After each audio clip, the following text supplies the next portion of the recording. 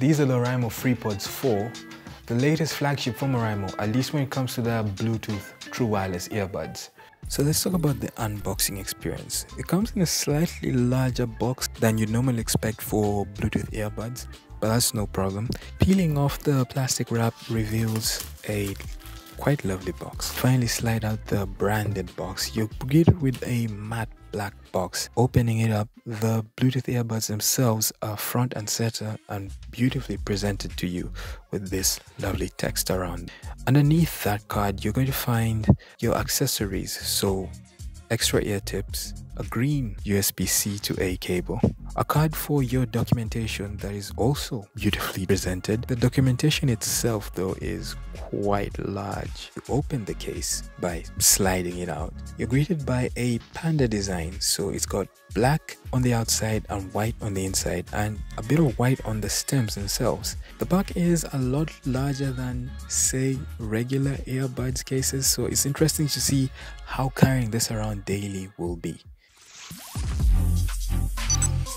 It's got Bluetooth 5.2, a 5500 mAh battery that they claim will give you 22 hours total time with ANC on and 27 hours with ANC off. But a single charge on the earbuds should last you about 7 hours with ANC on.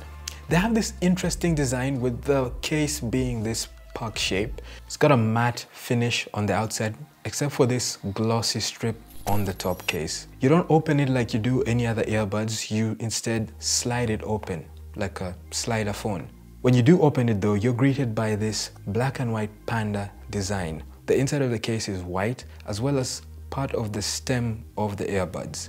You've got a few LED indicator lights to give you statuses like connectivity and battery status. The stems have the usual touch controls. These touch controls obviously control your playback, so pause play, next track and previous track, as well as your ANC modes. So you have the usual off, on, as well as transparency. The Bluetooth 5.2 means that it has fast pair on supported devices, kind of like what iOS does with the AirPods. You also get app support with the Oraimo Sound app. The app allows you to control your ANC mode, so with a single tap instead of having to cycle through them manually. You also get to turn on game mode as well as customize your equalizer. There are a few presets already in there, but you're also able to create your own custom EQ. It's a slightly more condensed EQ, but it's overall enough for you to get sound that is close to what you'd like to have. I'll be using them for a couple of weeks and I'll be checking back with a full review. So get subscribed and turn on the notification bell so you don't miss when that video drops.